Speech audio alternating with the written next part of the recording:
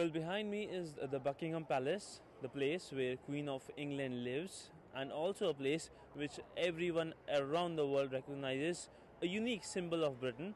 Well, right now around me you can see a lot of people. Well, they are waiting for the change of guard. Well, a change of guard is a ceremony which resembles our change of guard at the Rashtrapati Bhawan. Changing the guard or guard mounting is the process involving a new guard exchanging duty with the old guard.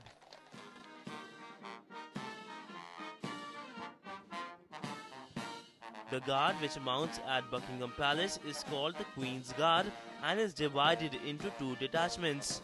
The Buckingham Palace detachment, which is responsible for guarding Buckingham Palace, and the St. James Palace detachment, which guards the St. James Palace.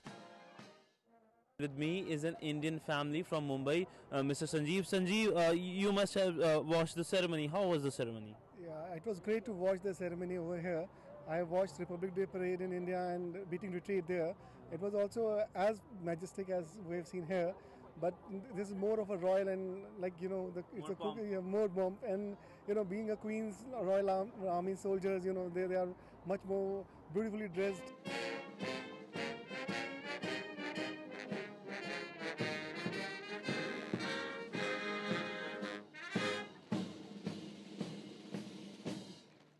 So the ceremony just got over and people are moving slowly and steadily. But before I go, I would like to give you a small trivia. When the Queen is not at her residence, the Union Jack is flying at Buckingham Palace, which is right now flying.